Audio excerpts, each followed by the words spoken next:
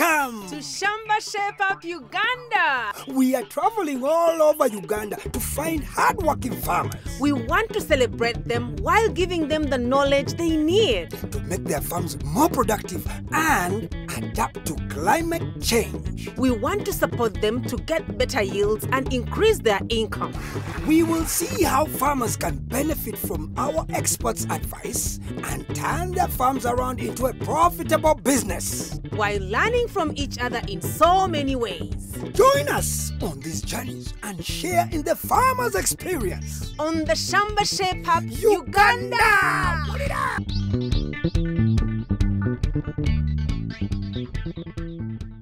They said the black gate. But it can't be the only black gate in the... Black ladies first. Thank you. Yes. This looks like a men's meeting or something. No, this is Charles. Are you sure? Oh, Mr. Charles. How are you? We have arrived. Yes. I'm not Charles. I'm a trainer. Oh. So this is Charles here. Oh. Yes. Mr. Charles. I'm Charles. Okay. How are you? Fine, thank you. Nice to meet you. Let's see. I'm Mrs. Christine Kiwanuka. Nice to meet you, madam. Thank you. From Agi from Shamba Shape Up. Oh, Shamba Shape Up. Yes. I always hear from you. Yes. I always see you from the TV. And what is going on? This is Kiwanuka Foundation. Oh. We're under a training. Oh. These are farmers who come always and train from here. Hello. Charles Kiwanuka is the founder and chairman of 1 Acre Foundation in Busei B village, Iganga district. Charles and his wife Christine participated in the 2019 Best Farmers Award in Uganda and were chosen as one of the 13 best farmers under urban farming. I was inspired by the award, so we came up with an idea as a family to have Kiwanuka 1 Acre Foundation. You know, in Msoga here, because of the land fragmentation, whether urban or very deep in the villages, people survive on small pieces of land. So I thought that was a bit tricky, and we started bringing in here groups of people, especially women and the youth, to teach them how maximally they can utilize those small pieces of land, but sustainably. Charles himself has 7 acres of land, and his farm also serves as a training ground for the farmers in his foundation. He grows bananas, pawpaws, citrus trees, and has planted elephant grass on 2 acres. He also grows vegetables and even experiments with intercropping. And he has cows, of course. But I want to know why a cartographer by profession, who's been a businessman and a politician at the district level, becomes a farmer. Since my childhood, I was copying this from my parents. So they used to take us very early in the morning to the gardens. So since then, I got passion to farming. The foundation aside, Charles wants to focus on dairy farming. For now, he has 4 cows and 2 of the cows are in calf. His aim is to get 20 liters per cow per day. But currently, he's getting only 14 liters per day from just 1 of them. So we're still very far from his plan. But our expert from the National Agricultural Research Organization, NARO, Dr. Brian Owesigire, things are not so bad at all since his cows are in calf. This is good because once an animal is in calf, that means very soon they are going to calve and very soon he's going to have milk. More milk. But he needs to plan well. These animals, they are still in the early months. And that's why he's still milking them. Okay. But the later stage is going to stop. And at least when it is 9 months, that means around 6.5, 7 months you should stop milking. So that you give it 2 months to concentrate only on the baby. Doctor, I was doing a very grave mistake. My known practice was, I only stopped milking a month to... No, it was wrong. It was wrong. That is too close. Because while we are milking energy. Also, the mother also again needs energy to maintain the fetus, the baby, the calf. Is there a special diet? What do I do? Remember, it is coming from a journey of where it has been struggling. Struggling how? It has been almost trying to satisfy 3 different areas. Trying to satisfy itself to survive, trying to satisfy the baby to maintain up to term, also trying to give you some milk. So now when you stop the milking, now that means the demand on the third window you've crossed it. And now we are also very close to do the nursing. At least start giving some forage, not only on this napier. Not only on this napier, you are now going to start on even including some legumes, very good ones, like lab.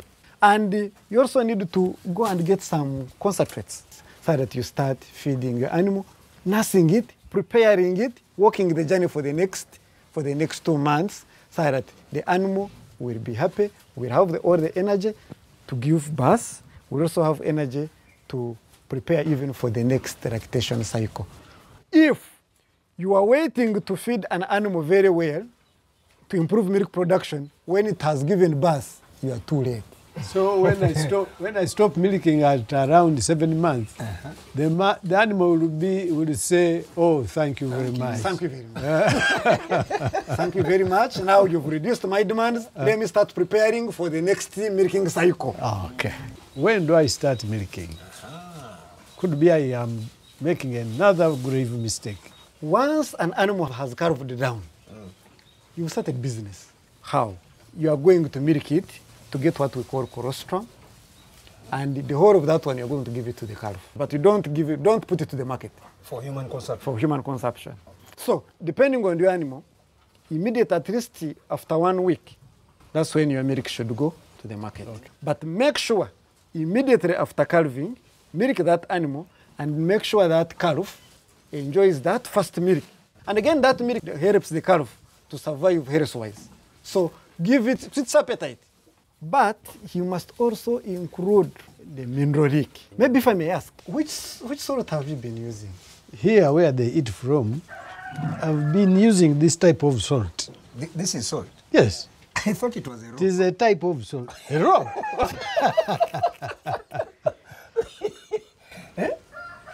This is salt. You mean, doctor, you have never seen such? Certainly I have seen, but we've moved away from that. And now we are using what we call a multi-nutrient block. So it's not only salt, it has also other nutrients. Meaning there is something missing here. Very. That's why now we encourage farmers to always use a multi-nutrient block. And it should be provided all the time. So that they keep on leaking it.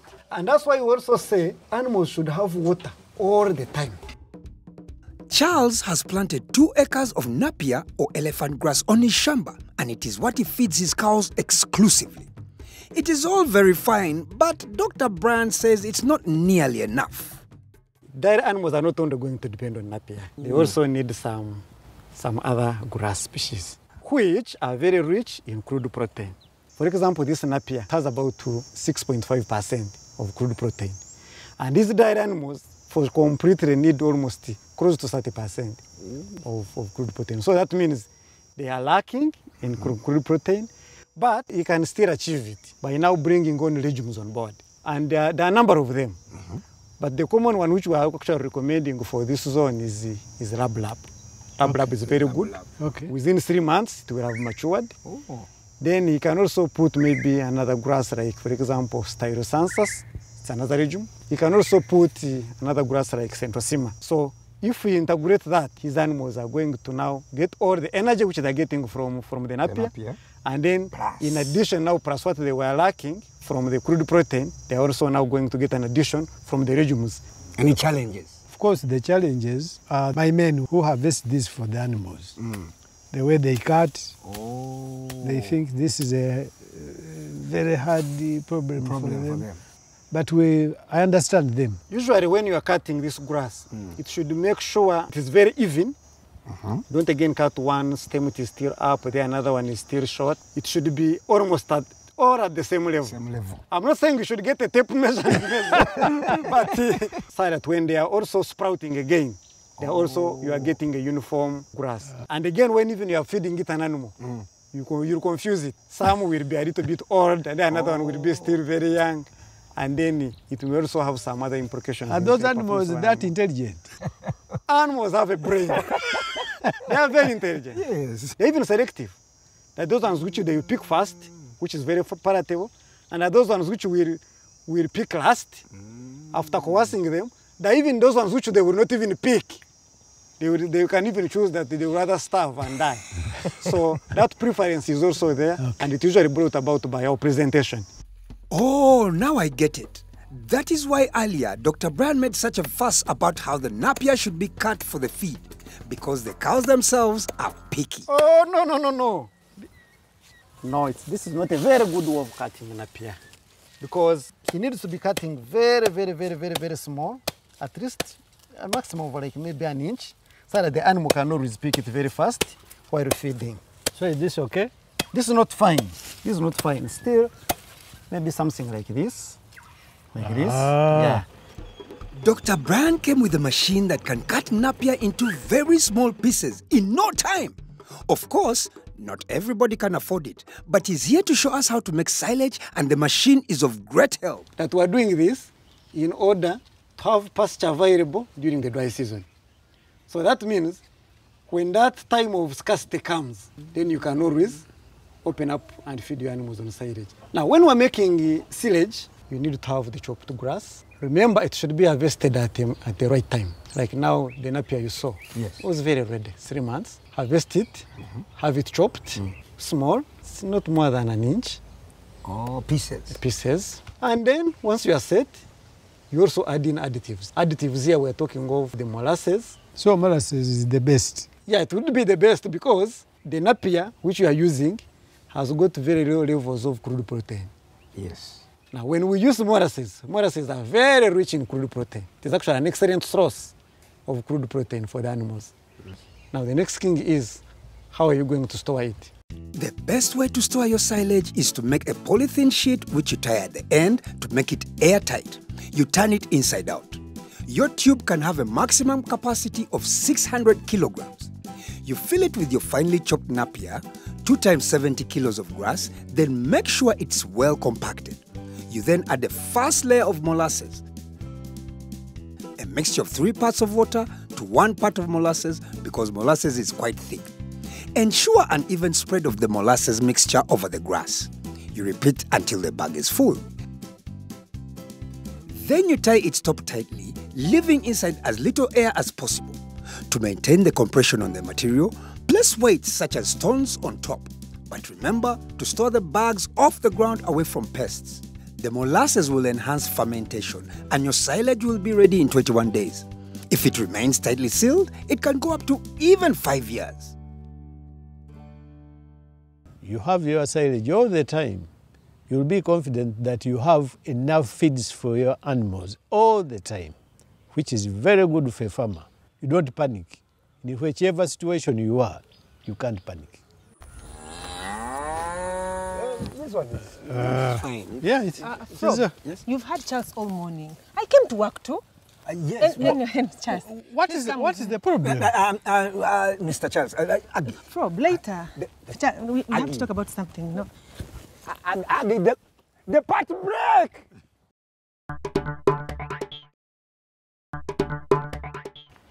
So the dairy production, I think, is on the right path. It makes economic sense for you. Yeah, but I think we should get men into horticulture. As well? Yeah, Actually, that's it's the way good. to go. Yeah, It's a new thing now. Okay, so why is it not opening? Hello? We are in Busei B village in Iganga district, and we're visiting a multi-talented farmer, Charles Kiwanuka, on his 7-acre farm. We've seen how he can prepare his cows for birth and how to make silage. We'll now see if his experiment in intercropping sukuma wiki with peppers is the right way to go. We will also take care of his citrus trees. He definitely needs advice on management. Hello? Usual. Caris, open.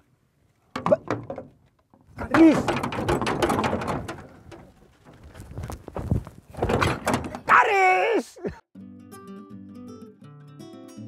Charles is experimenting on his 7-acre farm. He tried to maximize a small plot by intercropping sukuma with peppers. He also wants it to serve as a demo for the 1-acre foundation farmers. But are these 2 crops compatible? Let's see what our expert in horticulture, Alfred Otim, has to say. But these look nice. Yeah, they look nice.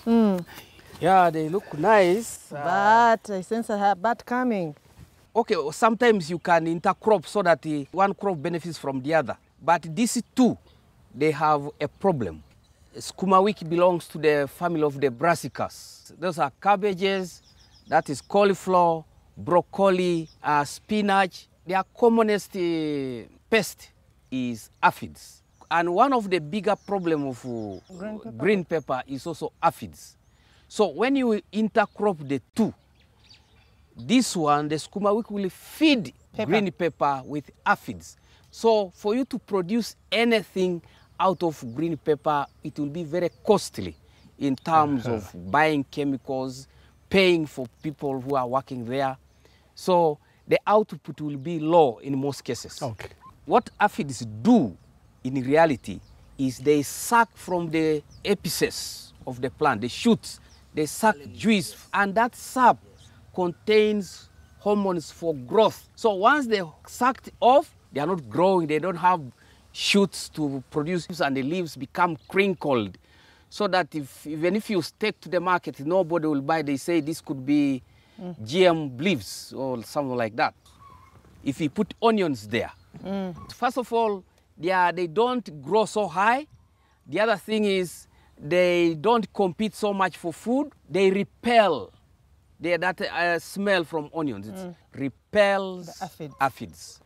And then the other thing is that pepper is tall and Sukuma is a bit low, and yet all of them need light. So pepper will overshoot the Sukuma and cast a shadow on the Sukuma. So the Sukuma does not get enough light. But from my eyes, it looks all good. Look at how leafy these Sukuma wikis are. Yes, the blessing you have is now because of rain. When it's raining, aphids are beaten off from the plants, because with aphids, the moment you do this, they fall down. Yes, so that's what rain does, and it beats them and kills them. And so that is one advantage farmers can take to plant this leafy vegetable during the rains. Other than rain, what is the other remedy as far as this garden is concerned? We have adopted the use of what they call neem oil. I don't know whether even neem trees themselves. Those neem trees are all over. So how do I apply them? When you get the seed, then you grind them, mix them with water, you apply there. You spray? You spray. You can also add hot pepper. It drives those insects away. If you put it, apply 20 grams in that mixture of a half a kilogram of seed crushed in 20 liters of water. So it should be sprayable, it should be able to come out of the pump. Okay. Yes. Usually before you start spraying, you have to carry out what they call scouting to see if there are aphids under the leaves. The moment you see like between 5 and 10, there is a certain percentage. It's called a threshold, which prompts you to take action. Below which, just go and enjoy your whatever you are doing at home. That one. At my level, I thought it is okay, and I was very happy about that. Scientifically, he was correct, but I learned from him. So next time we shall not mix, we shall be planting each species in a different piece of land. A few years ago, Charles planted citrus trees in his garden. They were doing very well in the beginning, and during COVID, people were advised to top up on vitamin C, so lemons were precious. Our farmer had a steady stream of buyers, but then things suddenly went downhill. The trees stopped producing fruits. Those citrus trees are a problem. You benefit from the first, second, and third year. Later, you get a disaster of those trees. By the way, not only me, I have so many friends of mine, and they are miserably crying because of the loss. Our expert Alfred Otim is not surprised. He sees many problems with these citrus trees, but the main culprit is poor management. Citrus grows best in loose, loamy soils. but this soil has a certain level of clay, which is restrictive to growth of the roots. However, that does not mean you cannot produce oranges here. In this case, what failed you was failure for you to carry out some managerial activities. For example, they are yellowing. That is a sign that they have lacked nitrogen. Nitrogen is one of the nutrients plants use for making chlorophyll. And you know chlorophyll is used for making what? Food. I don't know when last you applied the manure here. It's a long time. But especially when I got disappointed, Yeah. I gave it a blind eye. Wow. You need to get back to that practice. May I get the hope from you that if I applied the manure, although these citrus trees, especially this lemon, doesn't do well in this area, will I get the required goals I want from these fruits? True, you will get it. What does manure do to the clay's level in the soil there? It breaks it. The effect of stickiness is removed. It becomes soft, so the roots flow easily. So there you are likely to get better yield. And how much quantity of manure do you apply? You apply 2 basins. If you don't have enough, apply 1 basin. But the maximum is 2 basins per season, the season of rains. Remove all the weeds below the canopy. After removing those weeds, then now you apply manure. You are removing those weeds so that they don't eat your manure. Yeah. Yeah, because if you leave them there, They will compete for they the will manure. compete. They even on the surface, they will eat before the nutrients go down there. Number 2 is you need to control diseases. There are some diseases you can see here. These are what we call fruit spots. Fruit spots cause premature abortion of the fruits, meaning the fruits fall down before they mature. This one you are talking about is everywhere. What would be the remedy? It goes along with the poor management. The moment you don't apply manure, at the moment you don't attend to other management practices, like for example, removing the affected fruits, you will see them there. As long as they are hanging here, when rain comes, it will wash the spores from those affected fruits to those down which are not affected. So it means you have to do what? To remove all of them there, bring them down and bury them. Now, the other aspect of it is pruning. There are branches which are very high that you cannot easily manage the tree. Like such activities like spraying, such activities like harvesting. So you have to cut them down to a manageable level. And then also you have to remove dry branches. Those dry branches hoard fungus which cause this fruit spotting. And there is a disease which comes during dry season. It is attacks the oranges during dry season and attacks the top parts there, causes what we call dieback. So the plants begins dying back from the top. So, and that disease stays, when it is rainy season, does not attack. And it remains there on dry branches, praying that I wonder when will my situation will come. When dry season comes, it attacks. So you remove the what? You remove those branches because they are like a store, a reservoir, they are hosts for that disease. So that is what you have to do. Those are the 3 key items, ways to bring these oranges back to life, to production. Before the end of July, you will see all green life here. If we followed what he taught us, of course we are going to try it. If it is achievable, then the community will benefit because we shall be passing over the knowledge. For Charles, it's all about community and the farmers in his foundation. He loves farming and puts it in the service of others. And I hope our experts helped him do that. So, Frob, it's time to say goodbye.